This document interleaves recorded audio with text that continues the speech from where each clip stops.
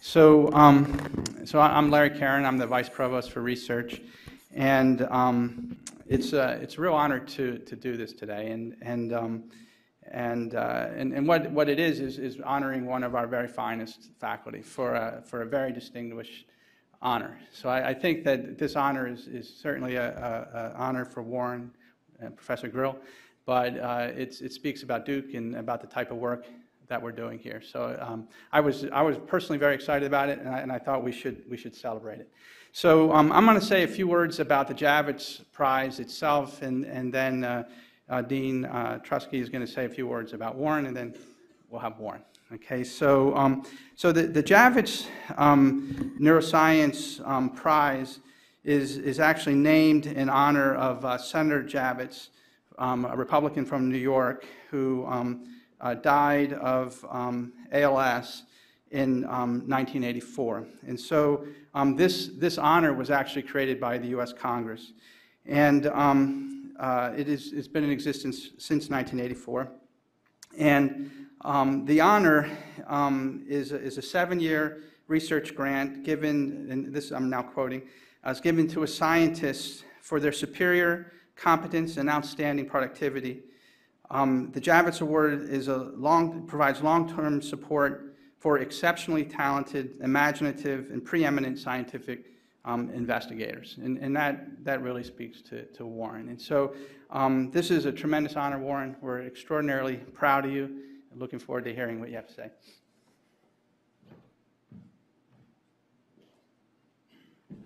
Thanks, Larry. Let me just say a few words about Warren as an introduction for those of you who aren't familiar with him. First of all, he got his bachelor's degree in biomedical engineering from Boston University, and then did his PhD work at Case Western. And after his PhD, he started on the faculty there at Case Western. And then after a few years, he started looking around for other opportunities and decided to come to Duke. I was fortunate. I was actually just starting chair when Warren signed. I'll have to admit that it was Mark Friedman, the previous chair, who did all the heavy lifting, get everything set up. But it was really nice. The first thing to do is to send out the offer to Warren and have him send it back. And I think one way to describe Warren is really simply amazing. I mean, he not only is an outstanding scientist, he started several companies, and he is also an excellent teacher and mentor. Just to give you an idea, he's a Bass Fellow. He has received the Scholar Teacher of the Year award for the university last year. That's the entire university gives out one award for that. He also received the previous year in 2013 the Outstanding Postdoc Mentor at Duke. He's a fellow of the Biomedical Engineering Society and of the American Institute for Biological and Medical Engineering. His research, you'll hear a little bit about, does deal with deep brain stimulation, functional electrical stimulation of the nervous system. And it's not only applied work, he's also trying to understand basic mechanisms so that they can develop, he and his lab can develop better methods to improve movement and other disorders affected by problems with the nervous system. So, Warren, this is a great honor, and I look forward to hearing your talk.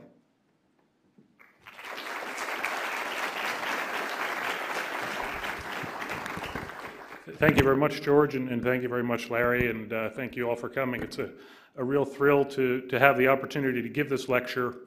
And I think a little bit about the geography. I think one of the things that enables success here at Duke for people like myself is the geography. And we are sitting right now at kind of the nexus between the engineering campus that's right across the street and the medical center that's right over here.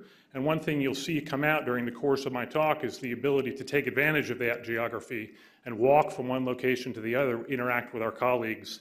And that allows us to do things that might be very, very challenging at other institutions.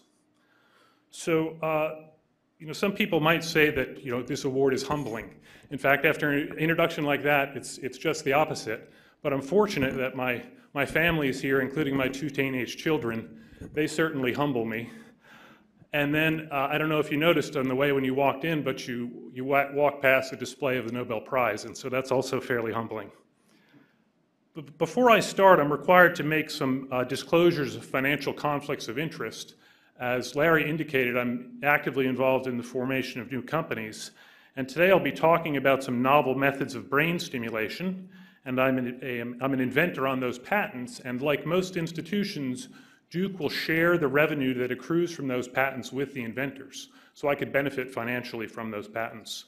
As well, I'm a share owner of Deep Brain Innovations, which is the company that has licensed those patents. Can you see my pointer? Okay, great. So for some people, this slide is a problem. But in fact, if you have a job like I do and you don't have this slide, I think that's really a problem. Because what we claim to be trying to do is to develop innovations that impact healthcare. And in the United States, healthcare is a for-profit enterprise, and the way that you will impact that is through commercializing the innovations that you develop in the lab. And that is not a passive process. It requires effort, time, and energy on your part. And through that effort, time, and energy, you're going to end up with financial conflicts of interest like I have. I'd also like to just say a couple words about Senator Javits, for whom this award is named, to add a little bit to Larry's introduction. I thought it was interesting that Senator Javits is referred to as a liberal Republican.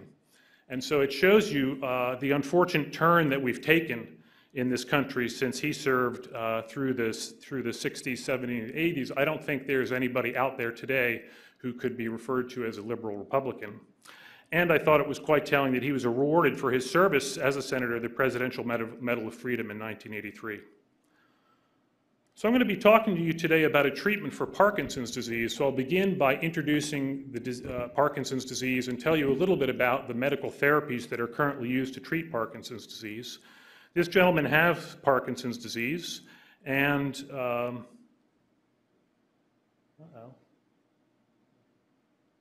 even came over here on Friday to test this. Let's try one thing.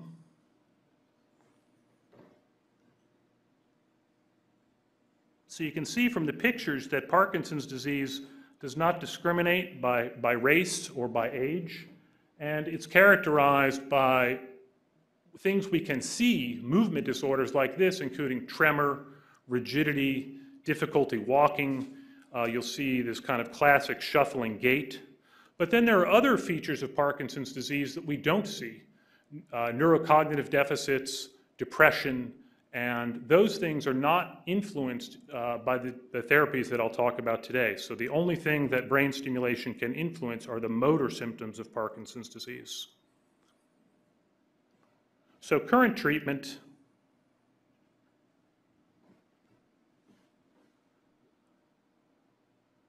let's go here.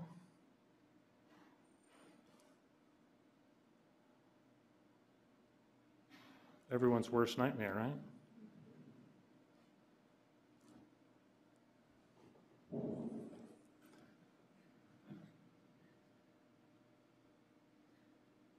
We will try again.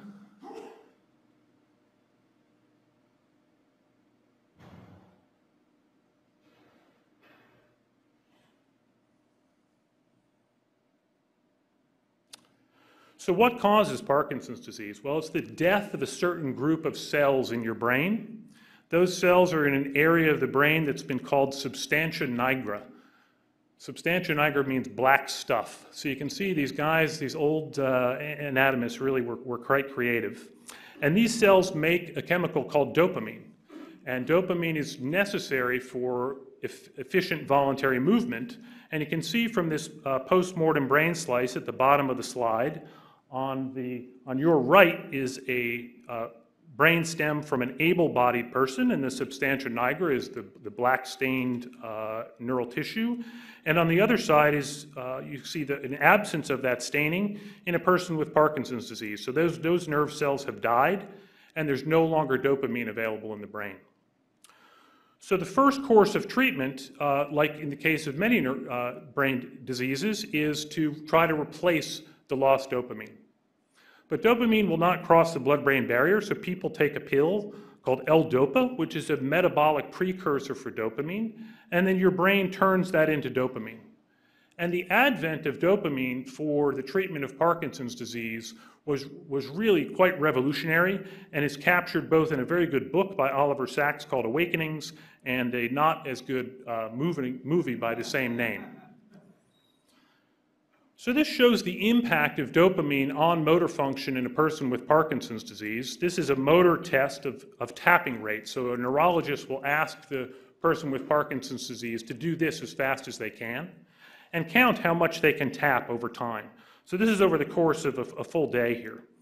And you see at the top indicates when they take their dopamine medication and their ability to tap gets better. They speed up, so they're tapping very quickly. And then as that dopamine wears off, their tapping speed declines. They get this classic symptom of slowness of movement or the inability to move. So they take another pill, and that speeds them back up, and they can again tap and, of course, do other things beyond tapping. Then the pill wears off, and they again slow down. So the portions of their day that they spend in different conditions are characterized over here on the right. So half their waking hours are in what's called off. That is, not enough dopamine and unable to move efficiently.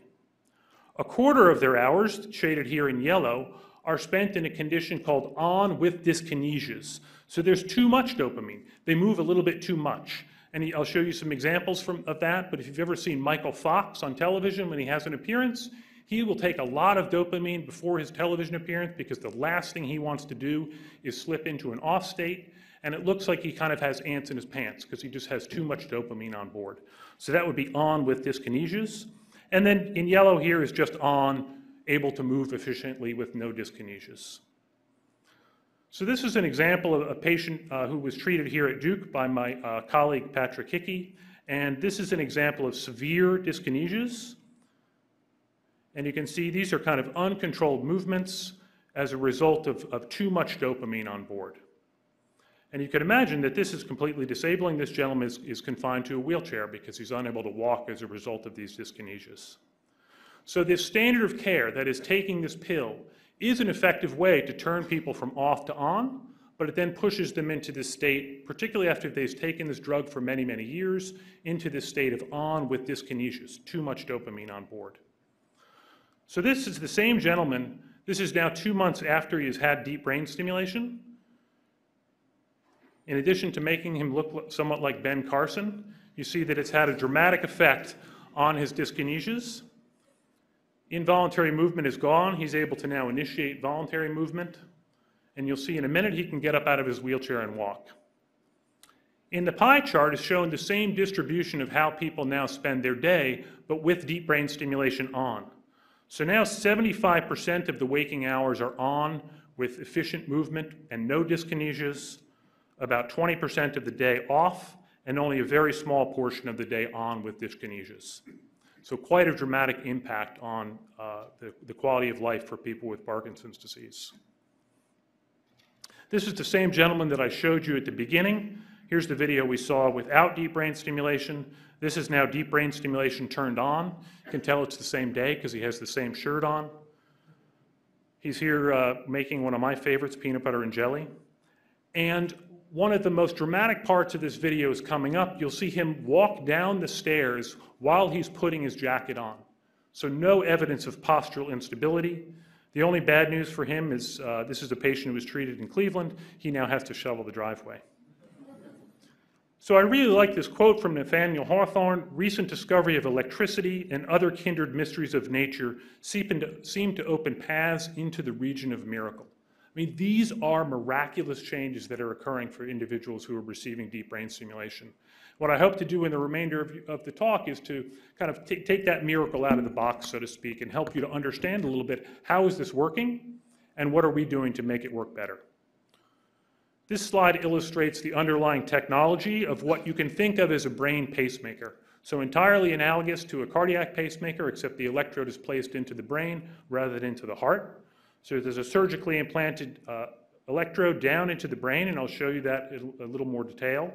A subcutaneous lead wire that runs under the skin to a battery-powered pulse generator that's in the chest.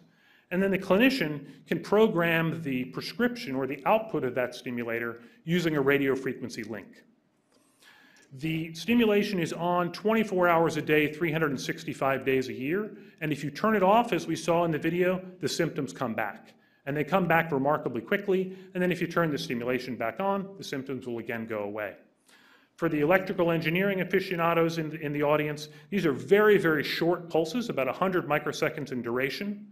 They're delivered at relatively high frequencies, about 150 pulses per second, and the device controls the output voltage, and the electrical load is about 1 kiloohms. There's about a 3 milliamp pulse going into the brain, which is a fair amount of current. Deep means deep. These show the surgical targets to treat tremor, and 2 other targets that are used to treat tremor, slowness of movement, and the ability to inability to initiate movement. And this is a cross-section of the brain in this plane, although actually I should stand like this, in this plane, where on this side is the front of the brain, and on that side is the back of the brain. And you see that these targets are roughly in the geometric center of your head. And the black line shows the electrode to scale. So this is a fairly large electrode that's being introduced into the brain, and these surgical targets are about the size of a raisin or the size of an almond. And you can't see them, right, because they're inside someone's head. So how do you get the electrode there? Well, they put a fixture on your head that looks something like this. I've heard some of the surgeons describe this to potential recipients as, well, it's like going to the dentist and having a filling. It's a little more significant than that. They use magnetic resonance imaging to take a picture of your brain and use those preoperative images to plan a trajectory to introduce the electrode into the intended target. And the coordinates for that trajectory can be navigated using this frame. So there are little markers placed on the head before imaging, and then you fix the frame onto those markers so everything is registered in the same map, if you will. And then they introduce the lead down into the brain target. Even though these electrodes are quite large, they're remarkably well tolerated in the brain. This shows post-mortem material from an individual who died from causes unrelated to deep brain stimulation. You see an X-ray illustrating the 2 leads down into the brain. In most individuals, symptoms are on both sides of the body, and so you need to stimulate both sides of the brain. Here's the hole left behind when the electrode was removed. And this shows a close-up of the tissue around one of the contacts on the electrode lead that was stimulated for over 2 years, and tissue around an adjacent electrode contact that delivered no stimulation at all. And what's quite remarkable is that even after a couple of years of stimulation, there's really no apparent difference between these 2 brain sites, meaning that you can deliver chronically electrical stimulation of the brain without damaging the brain tissue. So deep brain stimulation is an effective therapy for a number of movement disorders, including essential tremor, tremor in multiple sclerosis, although the effects there seem to wane after about 5 or 6 years of use. I showed you some examples of Parkinson's disease. It's also used to treat dystonia, another movement disorder, as well as obsessive compulsive disorder, a neuropsychiatric condition. And there are ongoing clinical trials in epilepsy, depression, Tourette's syndrome, Alzheimer's disease, and a number of other smaller, not yet reached the clinical trial stage, but smaller clinical studies, feasibility studies, and a number of other disorders. And remarkably, even though this therapy has now been implanted in over 100,000 people worldwide, we still don't understand how it works. So the underlying mechanism of action is not entirely understood. So I think this quote from Bertrand Russell really describes quite well where we are. We know very little, and yet it's astonishing that we know so much, and still more astonishing that so little knowledge can give us so much power. That is, even though we don't quite understand how this therapy is working, you see these miraculous benefits and treatments from which people can still benefit. So what I'd like to do now is tell you about our efforts, first to understand how deep brain stimulation works, and then use that understanding to innovate the therapy, to make the therapy better. And I'll take you through a series of both computational studies in a computer model, as well as translational studies into human subjects, again, facilitated by the geography here at Duke, then back into the computer model to use it as a design tool, back into the clinic to see if what we designed actually worked, and then at the end, kind of give you what I think is coming next here. So one of the real hallmarks of the effects of deep brain stimulation is that the treatment of symptoms is very strongly dependent on the rate at which the pulses are delivered, or the stimulation frequency.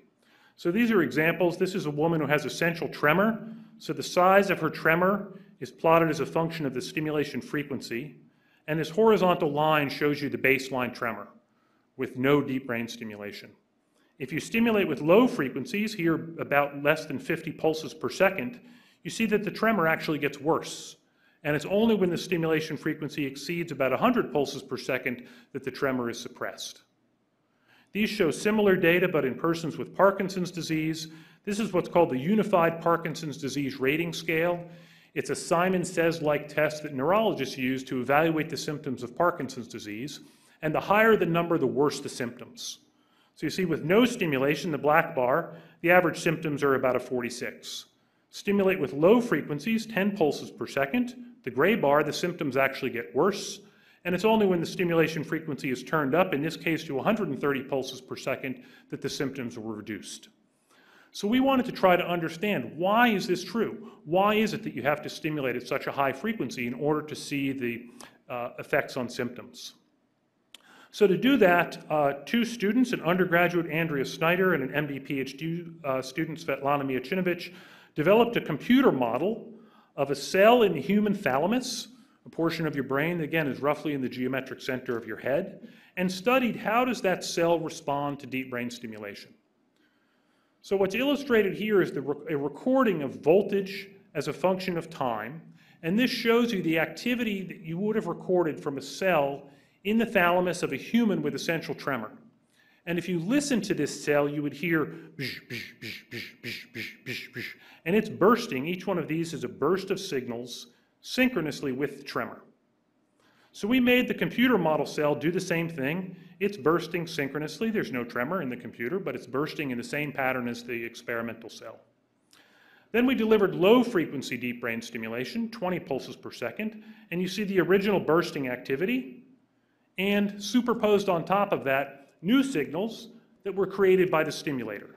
Those are these other vertical lines called action potentials, the language of the nervous system. Then if you turn up the frequency to 100 pulses per second, you see quite a profound change. Now the original burst signals are gone, and they've been replaced by constant firing being paced by the stimulator. So the cell is just firing it along at 100 pulses per second. Every time the stimulator stimulates, the cell fires an action potential. So to quantify this, we measured how irregular is the activity of this nerve cell. And that's plotted here, irregularity of neural activity across stimulation frequency. The gray line shows the irregularity that just results from this bursting activity. Stimulate with low frequencies, and you actually make things more irregular because you've introduced new activity with the stimulation pulses. But if you turn up the frequency high enough, all the irregularity goes away because now the cell is just firing in lockstep with the stimulator at whatever frequency you tell it to. When Svetlana brought this curve into my office, you could imagine how excited I was because it looked remarkably similar to the curve that I showed you earlier of symptom as a function of stimulation frequency. Stimulate with low frequencies, make the symptoms worse, and only when you stimulate with high frequencies do the symptoms get better. In the model, stimulate with low frequencies, make the cells fire more irregularly, and only when you stimulate with high frequencies and eliminate that irregularity did you effectively treat symptom. So this gave rise to a hypothesis that effective deep brain stimulation depends on the ability to regularize the firing of those neurons, and that's how it's relieving the symptom. Just a hypothesis, right? It was built in a model. So we wanted to test that hypothesis, and we came up with the idea of delivering random patterns of stimulation. If indeed it's important to regularize the firing of the neuron, if you stimulate them randomly, it shouldn't work. However, we had a problem, because while we wanted to apply random patterns of stimulation, the implanted pulse generator that these patients have in their chest can only deliver regular frequency stimulation. So we had to come up with some way to make random stimulation. And we took advantage of the fact that these stimulators are powered with primary cell batteries, and that means they have to be surgically replaced.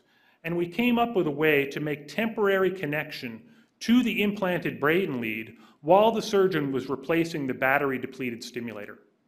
This work was largely done by Brandon Swan, a research and development engineer in the lab, in collaboration with Dennis Turner, who's a functional and stereotactic neurosurgeon here at Duke, and has been enormously generous with his time and energy in the operating room to allow us to do these experiments.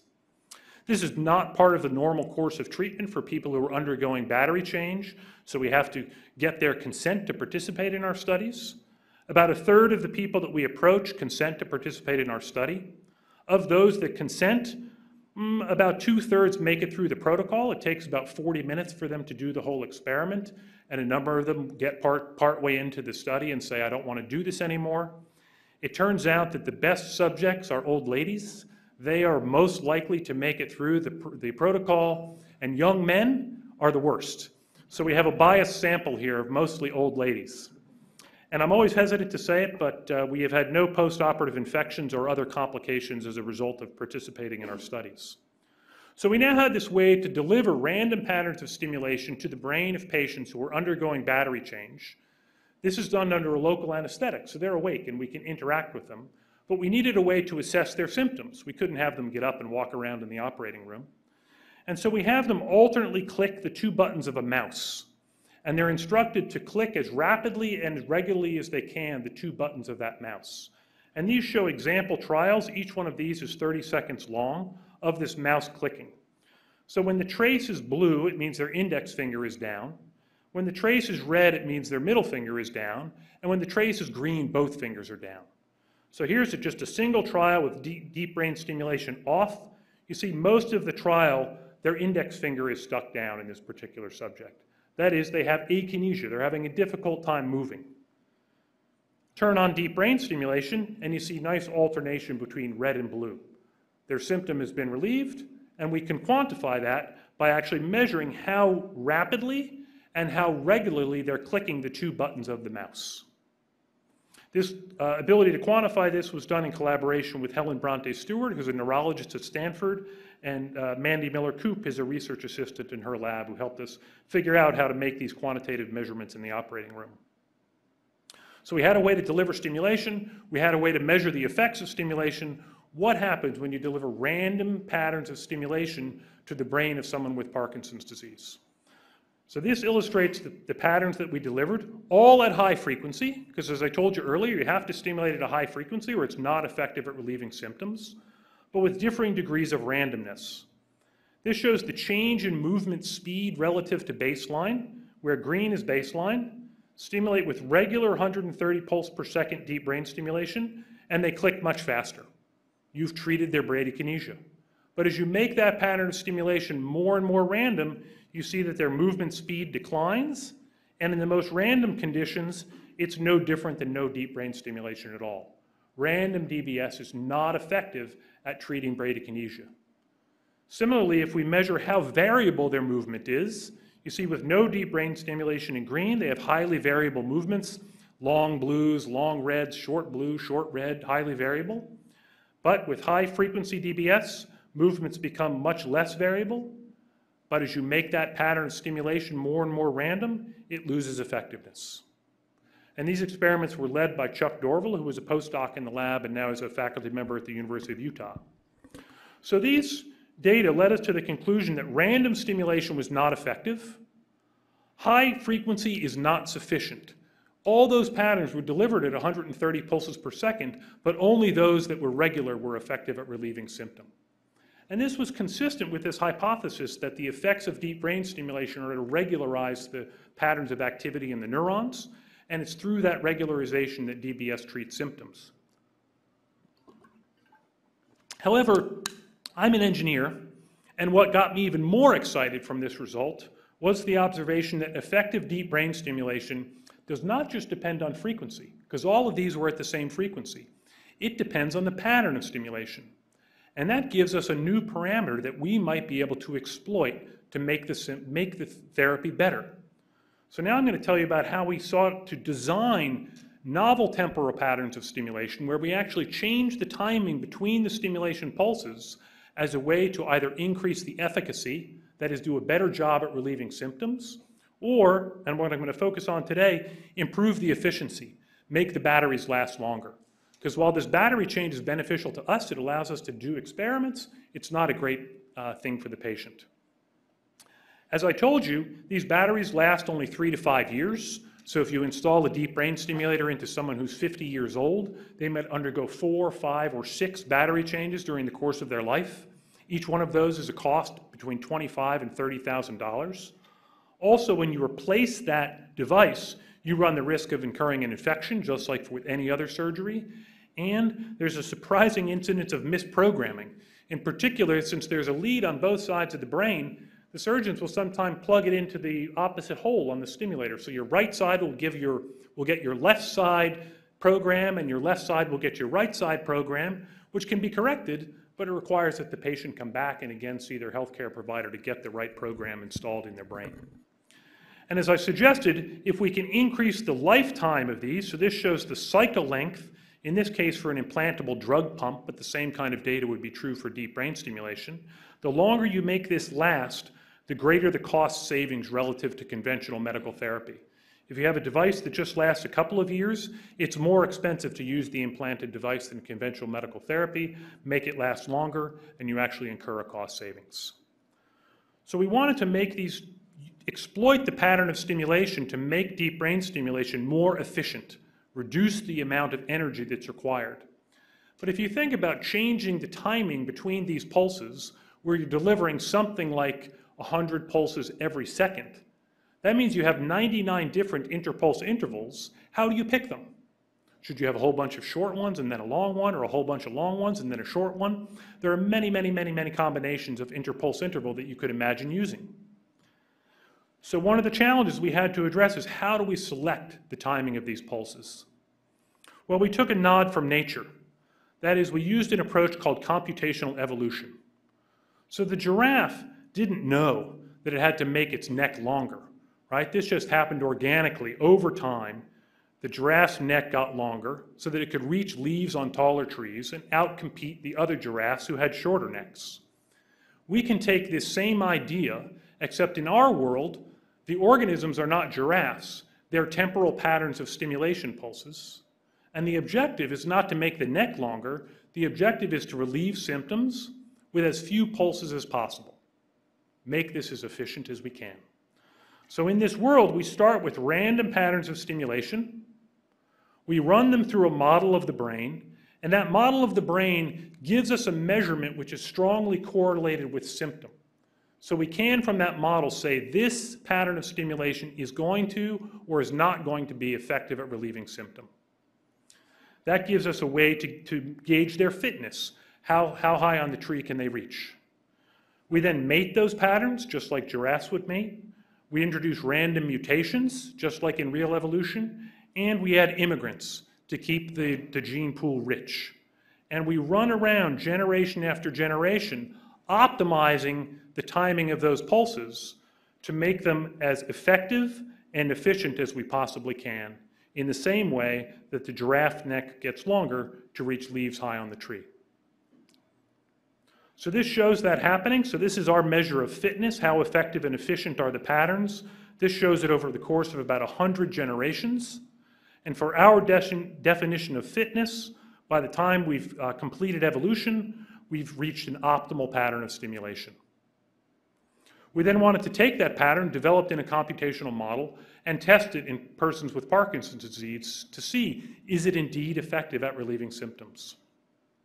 So we took advantage of the same intraoperative approach, where we can make temporary direct connection to the brain lead. We had patients doing the same alternating clicking of the two buttons of the mouse. These show example data from single trials. So here's no deep brain stimulation. You see this in this individual, the middle finger is stuck down for most of the trial. They have severe symptoms. Stimulate with regular, in this case 185 pulses per second deep brain stimulation. Nice alternation between red and blue.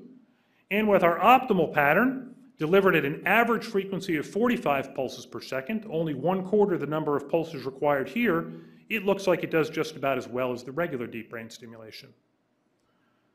These show group data across a population, all of whom have Parkinson's disease, all of whom are in getting deep brain stimulation and having their batteries replaced.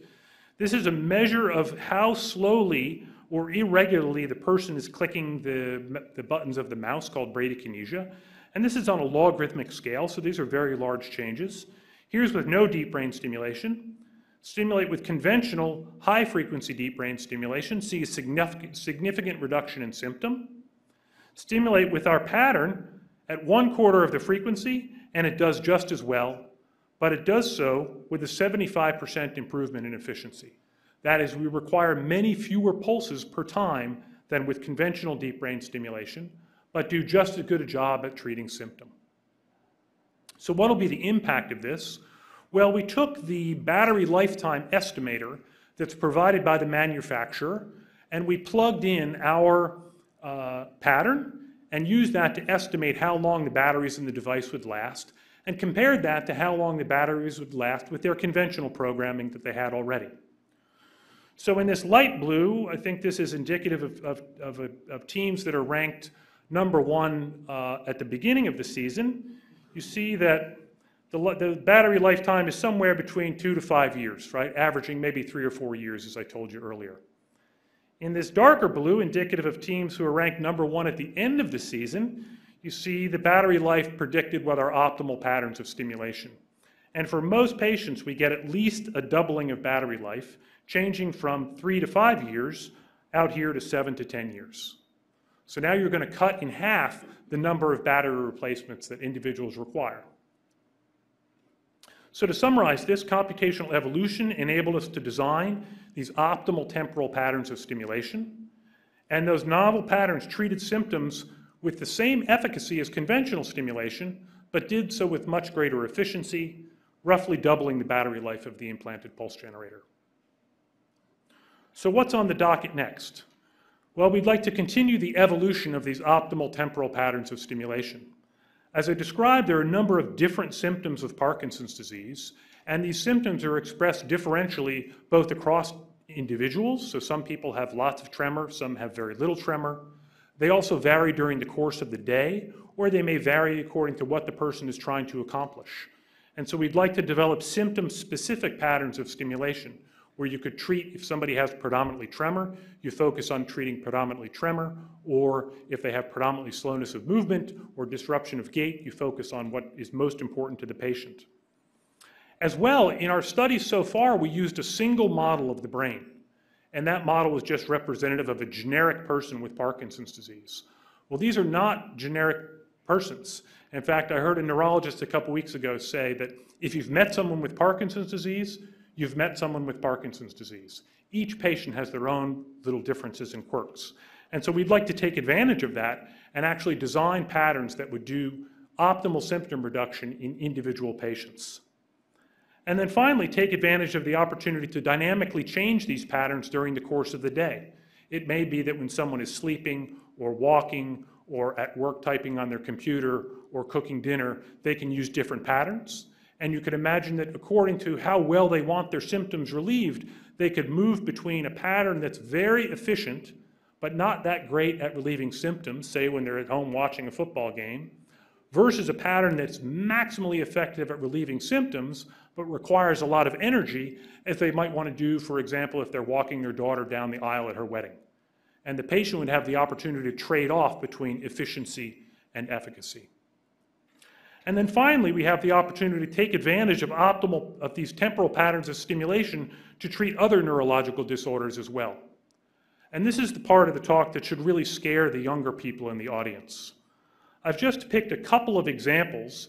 These show prevalence of neurological disorders in the United States: chronic pain, headache, tinnitus or intense ringing in the ear, depression, degeneration of the part of your eye that turns light into signals to your brain, stroke, Alzheimer's disease. These are enormous problems today. And as you can see from these curves, which show you the number of Americans 65 years as older and older, as projected in the purple bars, many of these disorders and diseases are age-related. So we're just seeing the leading edge of these problems. I described for you at the beginning the use of pills to treat Parkinson's disease, but pills will not save us. So these show the years to approval for new medications to treat central nervous system disorders. For CNS disorders, about 10 years, about $900 million, and fewer than 10% of compounds that enter phase 1 toxicity trials make it all the way through to approval. This is not just my opinion. If we listen to some supposed experts Andrew Whitty, the CEO of GlaxoSmithKline, one of the world's largest pharmaceutical companies, in a press release where they were disinvesting in research and development, he said, "Pain, depression, and anxiety are areas where we believe the probability of success is relatively low, and we think the cost of obtaining success is disproportionately high. Therefore, we're no longer going to pursue this." Even more disturbing, Tom Insel, who is the director of the National Institutes of Mental Health until about 2 weeks ago, this is the part of the federal government who is charged with coming up with therapies to treat nervous system disorders. He states, "There are very few new molecular entities, very few novel ideas, and almost nothing that gives any hope for a transformation in the treatment of mental illness." That's abominable. The person whose job is to lead the charge to treating mental illness says there is no hope.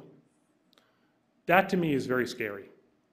So pills will not save us, but devices might. The treatment of diseases and disorders that affect the central nervous system represent the most exciting area in the life sciences, and medical devices represent the most elegant solution to many of these problems. This is a Wall Street investment bank who clearly was trying to raise some money for a company that was developing medical devices, but nonetheless captures the sentiment that these devices are an alternative to the conventional way that we think about treating nervous system disorders.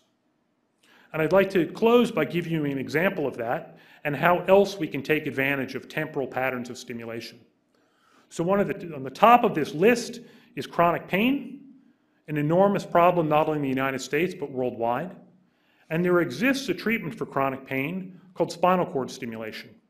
This is a permanently implanted pacemaker, much like what I described for you with deep brain stimulation, except instead of the electrodes going in the brain, they go into the spine, outside of the spinal cord, and they deliver electrical stimulation to block the pain signals from moving from the spinal cord up to the brain.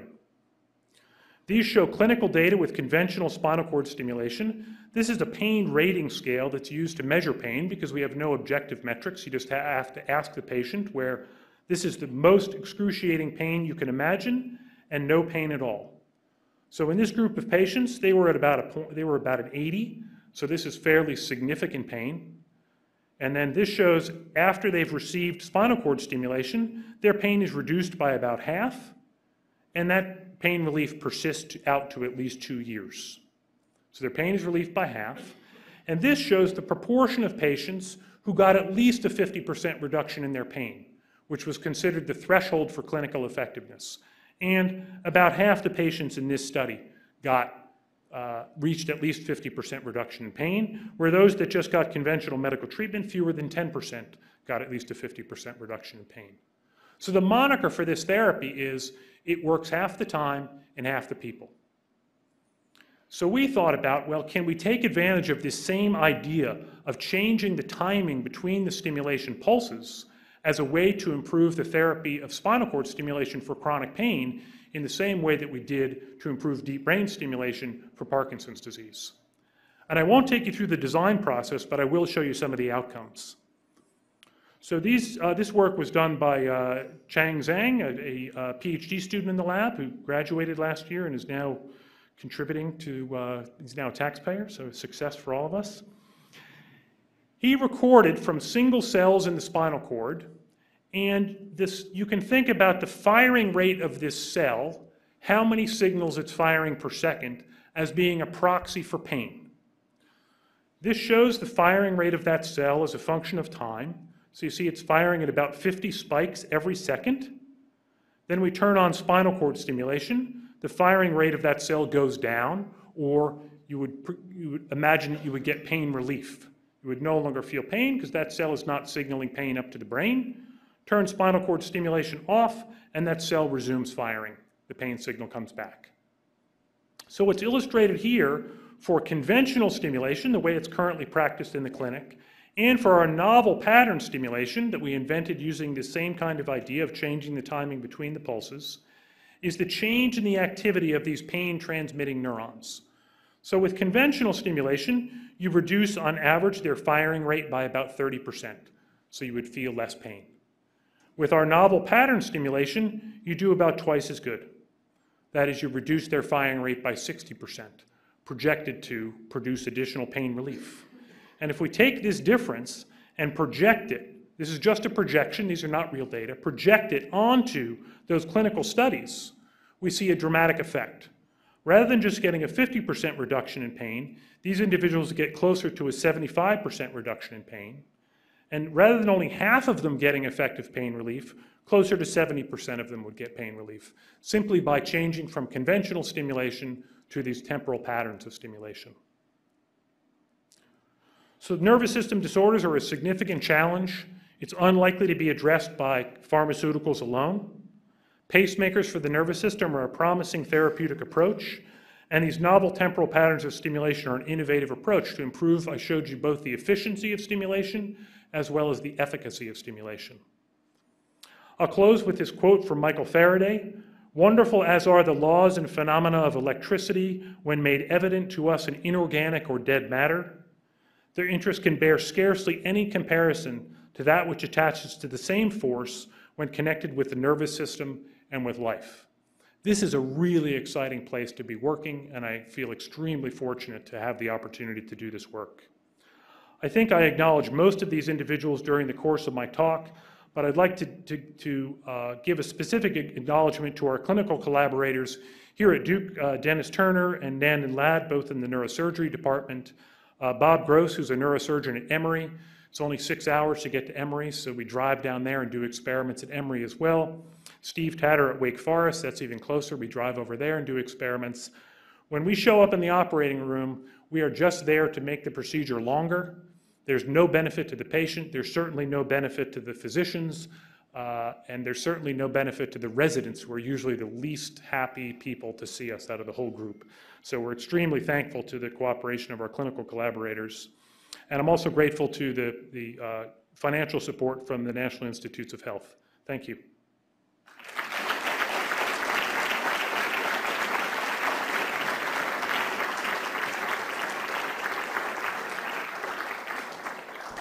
So we're going to have a reception back here, but if there are any questions anybody would like to ask quickly.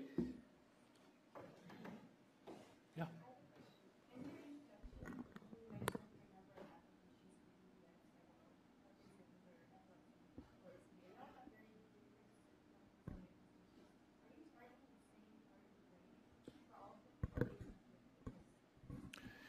Yeah, so the question is, in the introduction, I talked about the idea of using deep brain stimulation, not just to treat Parkinson's disease, but to treat things as diverse as Alzheimer's disease or epilepsy or depression. And the question is, are you targeting the same region of the brain to treat these different disorders? And the answer is no. So there have been three approaches that have been used to identify where in the brain should you put the lead for stimulation. The first was called chasing the lesion. So historically, these same brain targets that I showed you in that cross-section were lesioned by surgeons. So they would put a probe down into the brain and literally cook and kill those neurons.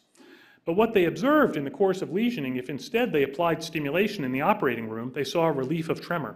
And that was the inspiration to try DBS. So one way people have figured out where to put the lead is chase the lesion. If a lesion works, then maybe deep brain stimulation will work as well. The second, and this was the inspiration for the target in depression, was to use functional brain imaging.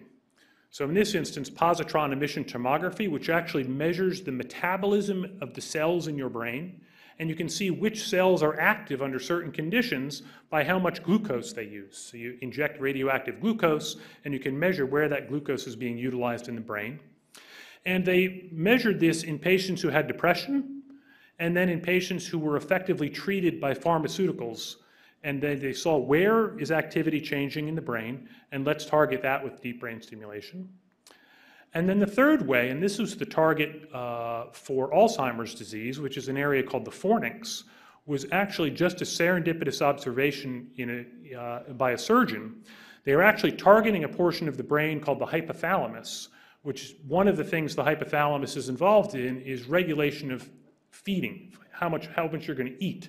And they were interested in treating morbid obesity. So they implanted a lead into what they thought was the hypothalamus. As I described to you, you don't always get it into that raisin or almond. It's a hard target to hit. But in fact, one of the contacts ended up in the fornix. And when they stimulated this individual's brain, he had vivid recollections of events from his past as if they were happening right there in the operating room, and he could describe everything about them.